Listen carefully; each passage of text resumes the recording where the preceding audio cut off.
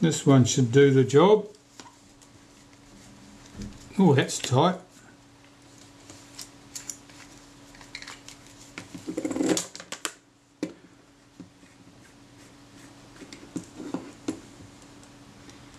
No obvious reason why that should have been the case. Okay, into the shutter itself. Let's have a look at this. Diaphragm looks a little bit oily. It doesn't seem ridiculously stiff, but it's probably not as good as it should be. See if we can get this apart. Find the right screwdriver here will be in business. That one, I think. This is just a screwdriver that I've modified to leave 2 points to get into that screw. And we'll just rotate that because that just bayonets on. Remove this ring. This is the shutter speed settings cam plate. You can see that that's a bit of dried grease there. So that means that would have been having a tendency to be sticky. In the picture only just. I'll just unhook that spring. Unhook this main spring from the main lever.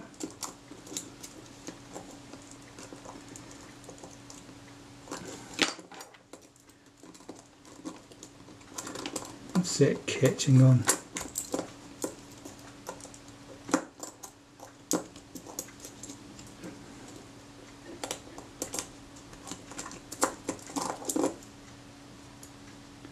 Yeah, that's all a bit greasy. Okay, we're into it.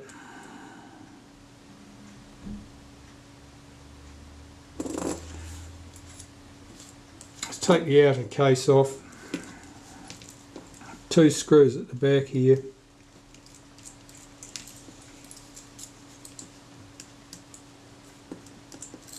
There's a 3rd hole, but that goes nowhere and does nothing. So don't be hunting around for the 3rd screw that never existed. We've just got to disconnect our flash connection wire, which is in here. That seems to be driven in a long way. Let's hope that the insulator is still in place. The shutter release fell out while we were doing that, and this is the detents for the aperture settings. And with that out the way, I can tell exactly how stiff that diaphragm is, and it's too stiff. Okay, that'll be oil doing that. Right, let's take this thing apart. I'll see if I can zoom you in a bit. Okay, well, I'll start by removing this gear over here. This is the flash sync mechanism.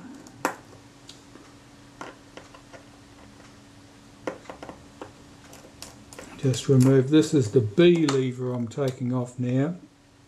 There's its return spring. There's the B lever. If that's got its end broken off, it doesn't work.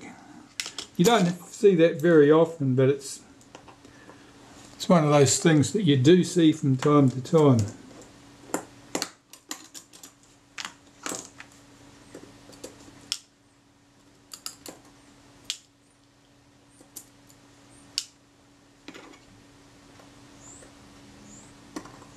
Take that cover off.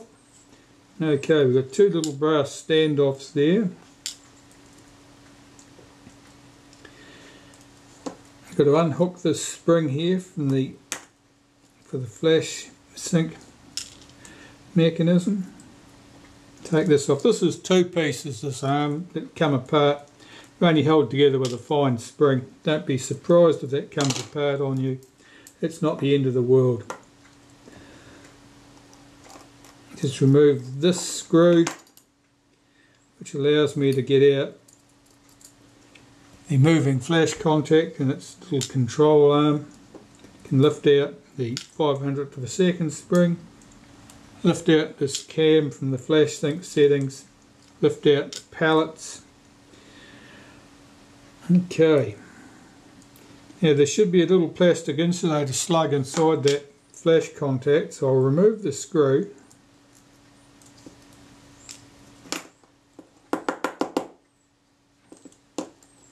nothing's falling out. It might still be in place, that's okay. Back up this screw here and see if we can push the flash contact out of the case. Be very gentle doing this, they're inclined to be fragile. They're inclined to be a lot stiffer than that one. Okay, I can see that the little flash contact here, the insulator slate is in place, it's still present and correct. That's a pleasant surprise. If it's not there, it means that basically the flash wouldn't have worked because it would have been shorted out. Right, so we've got 3 screws hold the case together. This holds the mechanism plate into the case.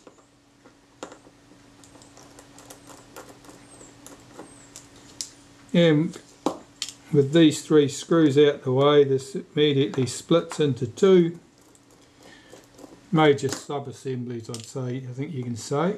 Let's get this apart. Oh, it's stiff. Okay. Not sure why that should be so reluctant to move. Okay, we're right. Right, there we have it. So, here's the mechanism plate with the shutter blades present. They look a little bit oily. There's a bit of a line around that shutter blade there. And here's the diaphragm and the case itself. And those blades are certainly a bit oily. Nothing terrible. This is a little bit stiff to move. Nothing particularly bad. Will certainly benefit from a service.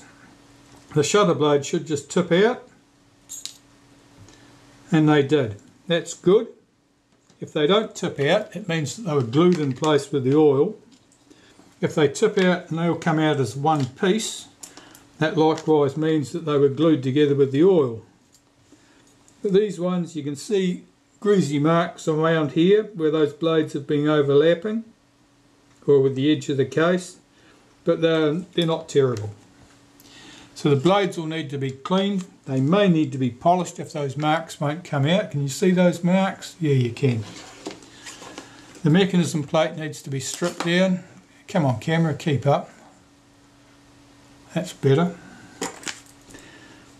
Okay, let's have this apart. You can unhook the spring. This is the little tab that actuates the blade actuating ring. It's a bit stiff.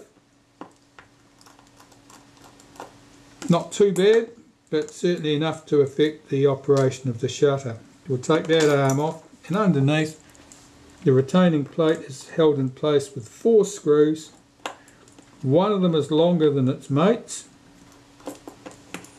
I'm doing the 3 short screws first, and the long screw sits here.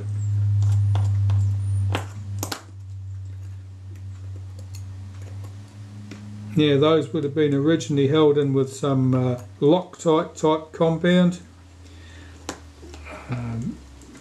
I don't think it's particularly necessary. I don't use it, and the way those screws came loose, I'd say someone's had that off before. Here's the blade actuating ring. It's a bit greasy, probably doesn't move as smoothly as it should do. And here's our mechanism plate stripped as far as we need to strip it. Here's our speed train, the retard gear train. I'm holding back the pallets here with my finger, swinging the arm backwards and forwards. That moves quite promptly. That's not a bad example by any means. It'll certainly benefit from cleaning. Now I'll clean that, I'll flush all that out with naphtha and work it backwards and forwards. I don't take this off to clean it in the ultrasonic cleaner. I don't separate it from the mechanism plate because its position is its adjustment, and that's very fiddly. Generally speaking, if the shutter worked well last time it was serviced, there's no reason it shouldn't work well once you've finished servicing it this time. So there's no reason that these adjustments should need to be changed. So just don't is the answer there, because otherwise you're just borrowing trouble. You don't need it. So here, let's get this apart. So I'll swing the lever around until it exposes the 2 screws here and here, supporting this with my finger from underneath. I can undo those two screws. Both sides.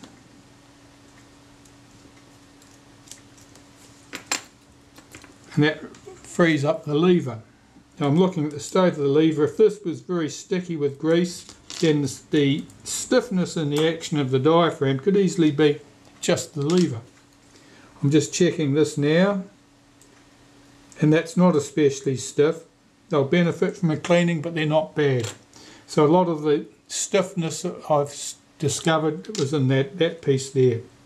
Just the friction, and you need some friction there so it doesn't shift its position unexpectedly for you, but you don't need as much as that. Particularly as this shutter has click stops for the aperture settings. Not very exciting click stops, but click stops nonetheless. If it had none, then you want a bit of friction in that settings arm, otherwise you'd be tending to accidentally knock the aperture settings when you were lifting the camera to your eye, for example, and that would mean that you'd end up with exposure problems. Right, here's our diaphragm blades. Now they will hold together in a rosette even when they're clean, if they're closed right up. You can see quite a bit of the oily marks on these blades where they've been sitting over the top of each other, and they'll all need to be cleaned. They should be completely free from oil. The retainer plate here looks quite good. There's a few marks and stains on there, nothing exciting at all. Likewise, this moving plate here, that looks fine too. So all of this stuff looks to be in good order, just needs to be cleaned. Well, the day is racing away. I've been busy cleaning parts and I'm ready to start reassembling this shutter. The blades were good, they didn't need to be polished, they just needed to be cleaned. The mechanism plate, this retaining plate on the mechanism plate, that was had a bit big fingerprints etched into it, which made the surface rough. So I did polish that. Anyway, I've got my diaphragm blades here. Let's see if we can get these in place. There are 10 blades.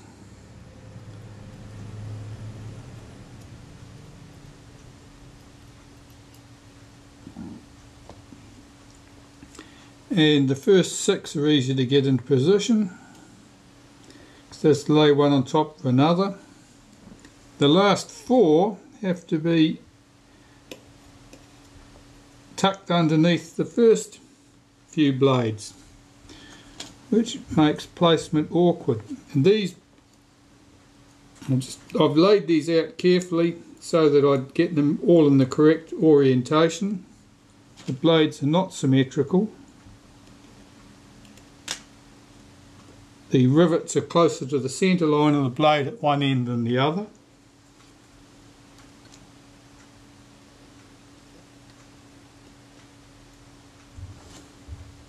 And one of those blades I'd picked up and I'd had it laid out the wrong way, so I had to put it back down and pick it up again.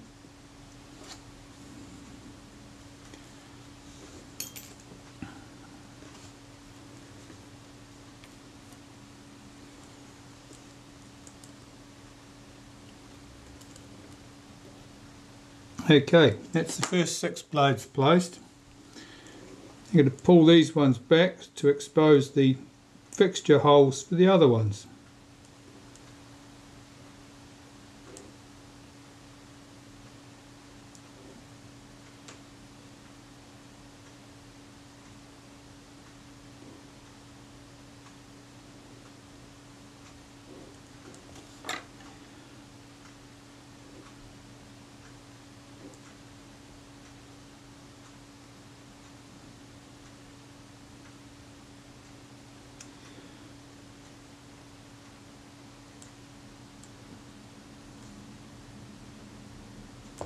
That should just about do it. See if we can get these blades in place.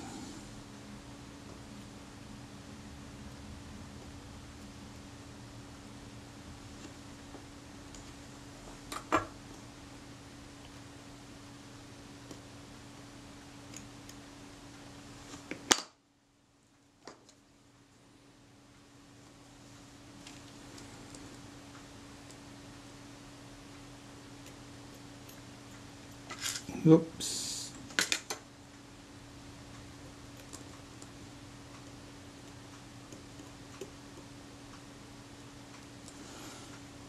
One more.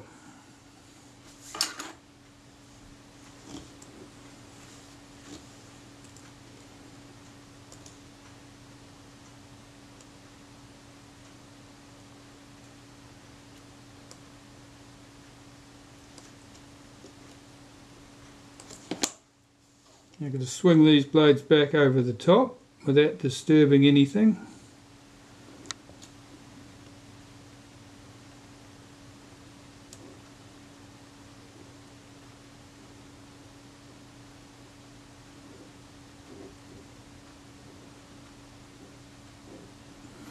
It's looking fairly promising. Now the moving plate needs to go on there. This only goes one way up because there's a countersunk hole there that needs to be accessed from the other side, so it goes this way up. And I know from experience that it's going to go right there. I'm going to make sure that those pivots all come up through the slots. That looks fine. And that's held in place with the case. And this only goes on one place, one direction. And it should be there.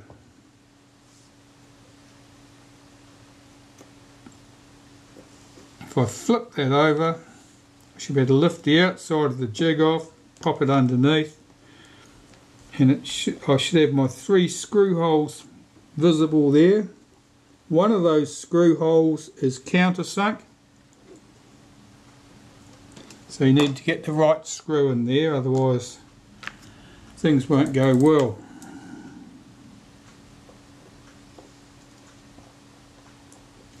Why do they have one countersunk screw? I couldn't tell you that, but I expect that at that position presumably would foul something on the mechanism plate if the screw head stuck up.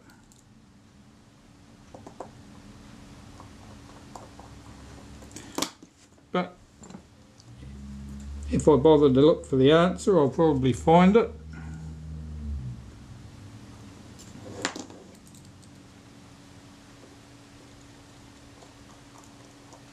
Right, so there's their screws all in place. I'm checking, I can see all of those 10 pivots are correctly in their sockets. So that diaphragm should open and close, and it does. Nice and smoothly. So that's fine, that's great.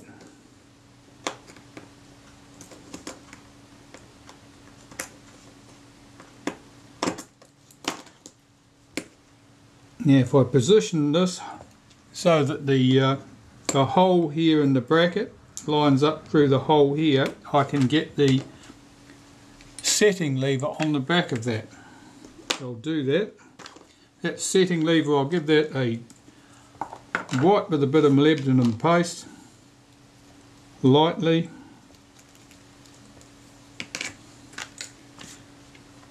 And this only goes on, well, it could go on both ways, but it only goes on one way and works, because otherwise the pointer wouldn't be at the bottom of the shutter. So I'll get this lined up.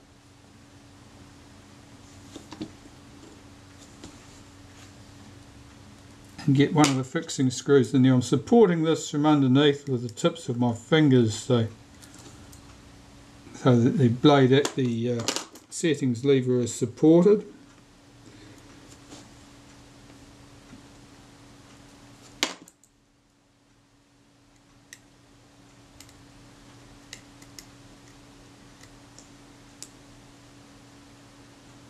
It's not finding the hole, why not?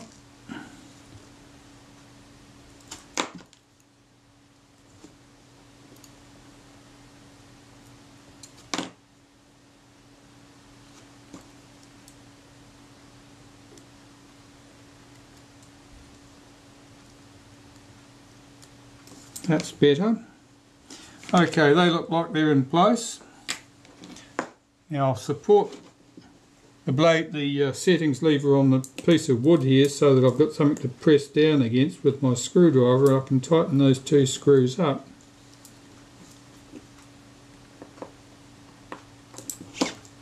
And check the action of my setting lever. That works nice and smoothly, so that's fine. So that's our shutter case with the diaphragm in it, assembled and working smoothly, and that's ready to be mated with the mechanism plate once we put the blades in place. So the mechanism plate's reassembled, it's all clean.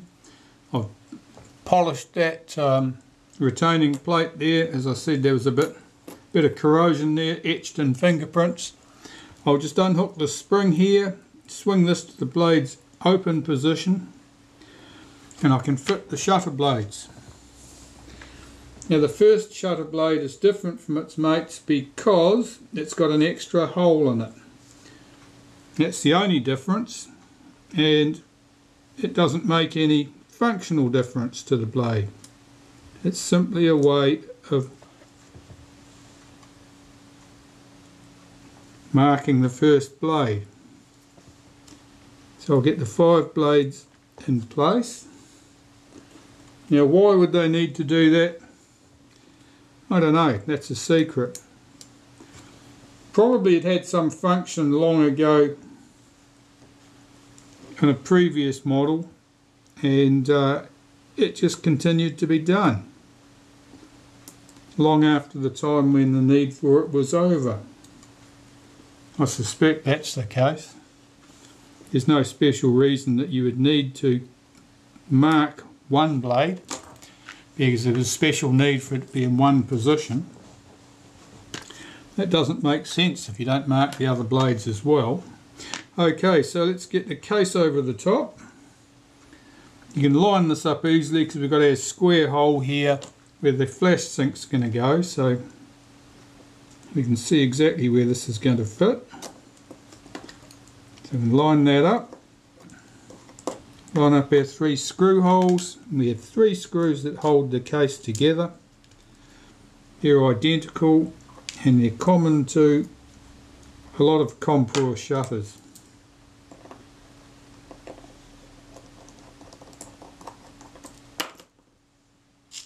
So we'll get the 3 screws in,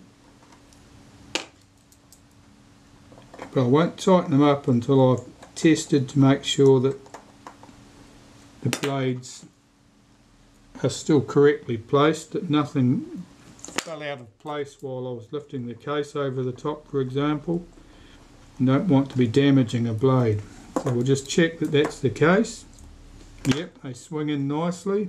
I'll put that spring back in place, and I can tighten up my 3 case screws.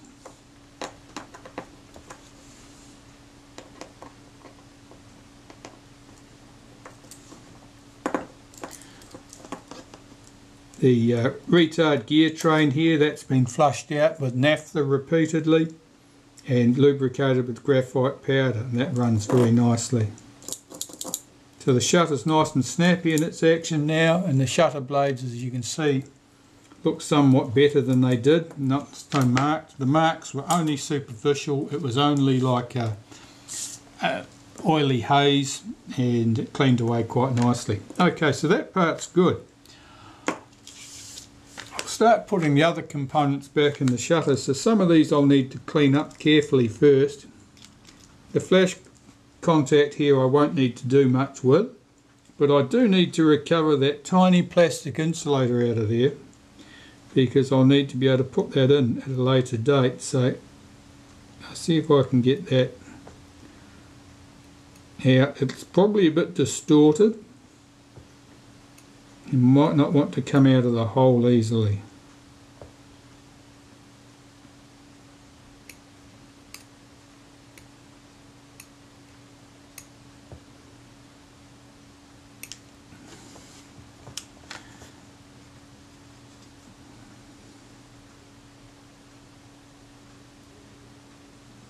No, it's certainly reluctant.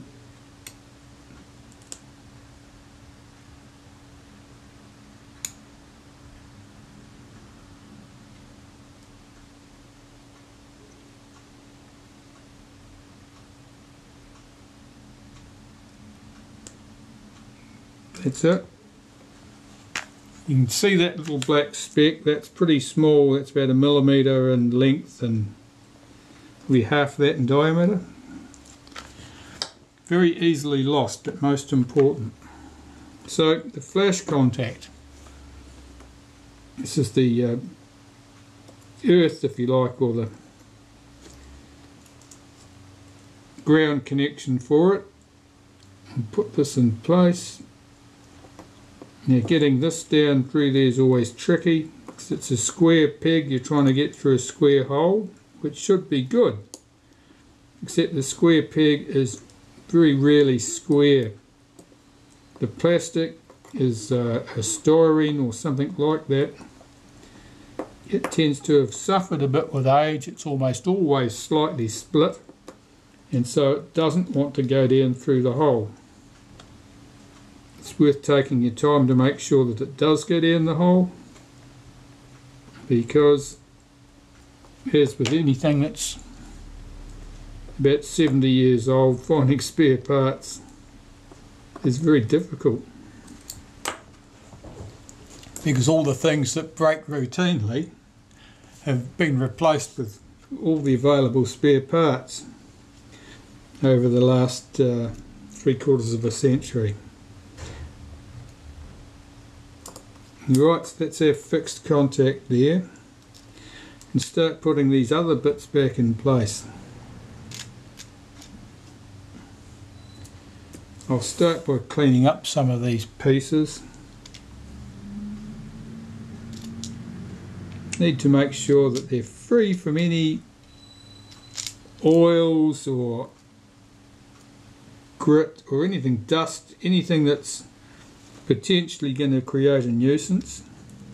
But grease, old grease is typically your worst enemy because it goes sticky with age, and it can change, would change quite quickly from one state to another, from being a lubricant to being a glue.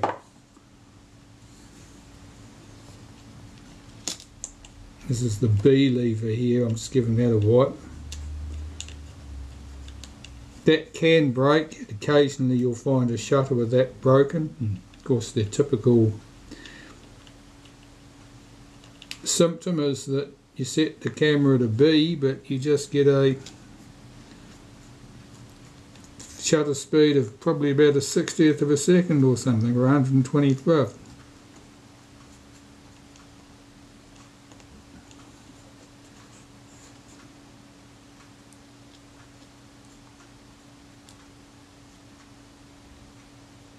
These parts are all pretty clean, which is nice, of course.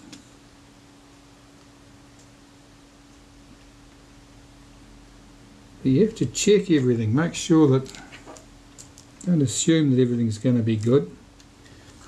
Don't assume that 100% of it's going to be good just because the 20% you look closely at was good. Those bits look good. Right, start putting some of these pieces together.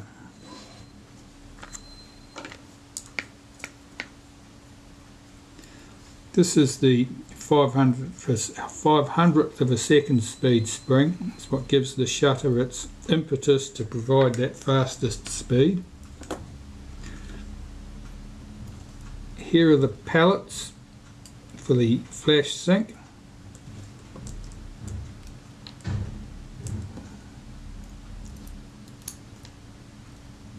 And this little cam, I usually put a wipe of molybdenum paste around the toe of that cam so that the flash sink lever runs smoothly across it. Because it's quite a steep cam, and you know, things don't always move as quickly as you'd like.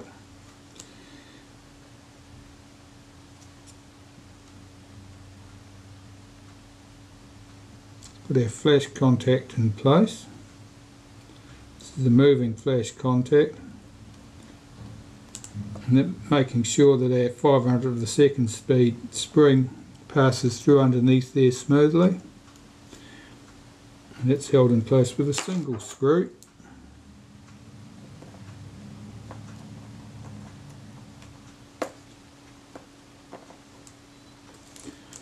if you watch the flash contact point there, as this cam comes round, you'll see that it makes and breaks that, there, like that.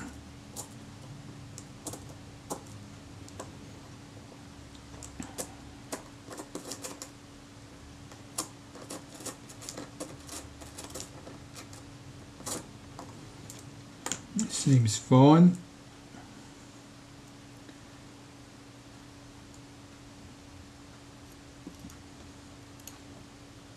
Now this little lever needs to go in. This is a two-piece construction. This one hasn't fallen apart, so I don't need to do anything to that.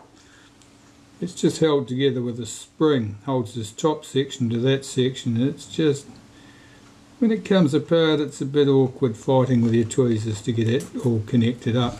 I've got to make sure that this is in the right position so that the flash sink does what the flash sink's supposed to do.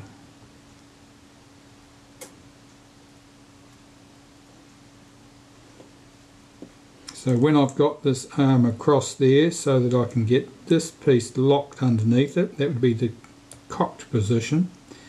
The toe of this lever should move down the side of that cam, and it does.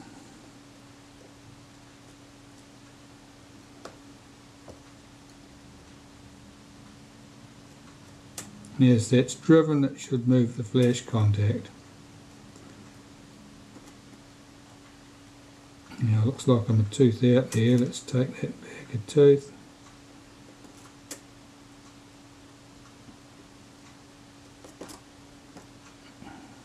Where am I? No, I need to be round a bit further than that.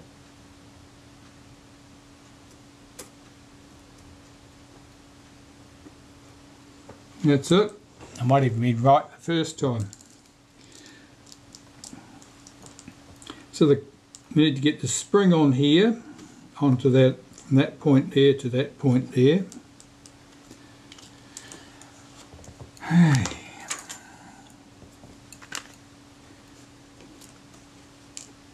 This can be a bit awkward. I need a stiff pair of tweezers.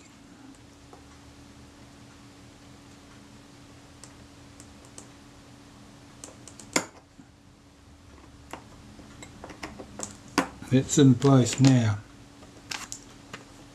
This lever's across in the cocked position, so it's holding this lever in place. For you to press that now up, that would release this and allow that to run down, which we don't want to happen.